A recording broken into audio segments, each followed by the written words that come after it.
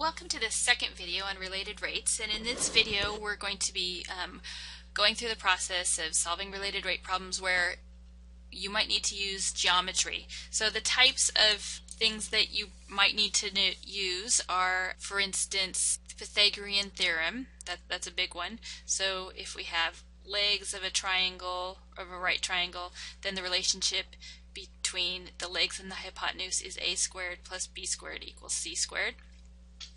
And some of the other formulas that you might need are just, basic area formulas. If there's anything more complicated, like the volume of a sphere or something, or the volume of a cylinder, I would certainly give that to you. Let's remind ourselves the basic steps. So step one, you got to read the problem, analyze the given information, and identify the goal.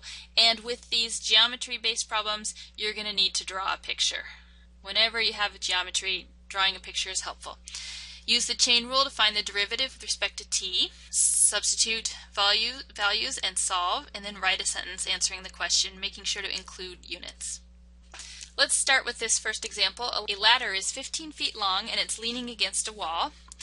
The bottom of the ladder is sliding away from the wall at a rate of 3 feet per second. How quickly is the ladder sliding down the wall when the top of the ladder is 6 feet from the ground? So we've got a wall here. So here's our wall, and here's the ground. And we have a ladder that's leaning against the wall. So this is the ladder. So imagine rungs on the ladder here. Okay, so the length of that ladder remains a constant 15 feet. It doesn't matter if it's high on the wall or maybe it's low on the wall. Maybe it's down like this, about ready to just crash to the floor. But either way, that side here, the length of that ladder remains 15 feet. Now if you look, this makes a nice triangle, a nice right triangle. And this distance here, because the base of the ladder is sliding away from the wall, that's going to be changing all the time. And the height that the ladder reaches on the wall is also going to be changing. So let's call this distance x and let's call this distance y. So one piece of information that's really important is for this problem we have x squared plus y squared equals 15 squared, or x squared plus y squared is 225. So that's going to be an important thing for this problem. Now let's go to the actual problem here and start figuring out what given information we have. Pause the video and see if you can figure this out and write down the given information and the goal. You're back. So this first sentence that's underlined in red says the ladder is 15 feet long leaning against the wall. We don't actually use that in terms of any of our variables here because we have it in our formula for our relating our x and our y. Next it says the bottom of the ladder is sliding away from the wall at a rate of 3 feet per second. So that's how this side here, this x side, is changing. So that's our dx dt. How quickly is the ladder sliding down the wall? So our goal is to figure out how quickly this side here is changing, dy dt. And we want to know this specifically when the top of the ladder is 6 feet from the ground. So we want to know when this y is 6 feet. So we want to know what is the rate how quickly the ladder is sliding down the wall when that y is 6. We've identified our given information. Now let's use the chain rule to take the derivative. So what we have is x squared plus y squared equals 225. So we're going to need to use that method where we go term by term to take the derivative. The derivative of the x squared is going to be 2x, but since x depends on time, we need to multiply by dx dt, plus the derivative of y squared is 2y. Y depends on time, so we're going to need to multiply by dy dt. Derivative of 225 is just 0. Now let's go through here. Our goal was this dy dt. This is our goal. And let's make sure that we know all of our values. So dx dt, we know that. Y, we know that. But x here, we don't know that. But we can find x because if we think about this, we want to know how fast is sliding down the wall when this y is 6, and remember this side here is a constant 15, so that's in this side here is our x. So we can find that by just using that Pythagorean theorem. X squared plus 6 squared is 36, is 15 squared, that's 225. So x squared is going to be 189, so x is going to be the square root of 189. We didn't know that we needed that, but we actually did. It was easy to find though.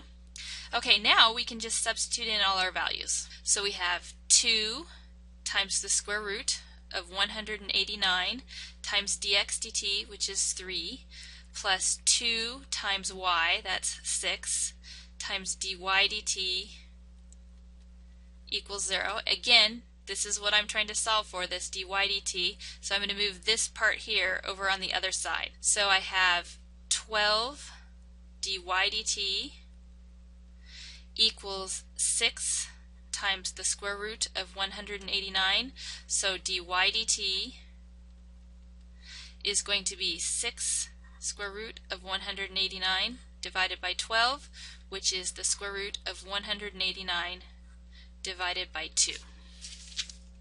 It would be helpful to know what this is as a decimal, and it's 6.87, and the units here are in feet. So the top of the ladder is sliding down the wall at a rate of 6.87 feet per second. Okay, so here's a second example. We have 2 ships that leave the same port at noon. Ship A sails north at 15 miles per hour and ship B sails east at 12 miles per hour. How fast is the distance between them changing at 2 p.m.? We've got a port here, and ship A is sailing this way, and ship B is sailing this way. Okay, the distance between them, let's call that C. We have a few things that we need to figure out. First, they're talking about how fast is this distance changing at 2 p.m. So it would probably be helpful to note what those distances were exactly at 2:15 or at 2 p.m. If the ship A is sailing at 15 miles per hour and they leave at 12 p.m. at noon and he sails for 2 hours, then this distance here, it's going to be traveling 2 hours at 15 miles per hour, so that distance there is going to be 30. And ship B, this distance here is going to be 12 times 2, so that's 24. Okay, and we don't know what the C is, but we could figure that out. So let's analyze the given information. So go through this sentence, given that we're calling things A, B, and C, and write down what the given information is and identify that goal. So pause the video and do that. Glad you're back. Ship A sails north at 15 miles per hour, so dA dt is 15. Ship B sails east at 12 miles per hour, so dB dt is 12. We already found that A is 30 and B is 24. And our goal is to figure out how fast is that distance between them changing at 2 p.m.